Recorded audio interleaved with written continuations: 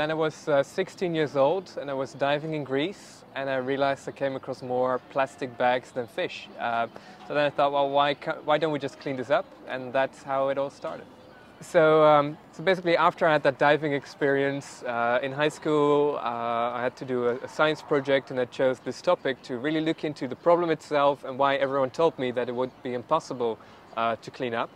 And then after a while, I came up with this idea of using these natural ocean currents to do the work for us.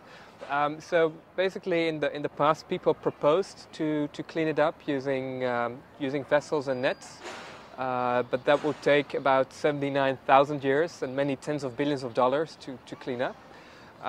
So then I wondered, well, this plastic isn't staying in one spot, it's actually moving around. So why would I go through the ocean if the ocean can go through me? So then I came up with this passive system that exists out of these very long floating barriers, which is attached to the seabed and really allows the natural ocean currents to do the hard work for us, concentrating the plastic first before we take it out. So it really acts like sort of an artificial coastline there where there is no coastline. And we've been able to show now with a single one of those systems deployed for 10 years, we can clean up half this Great Pacific garbage patch.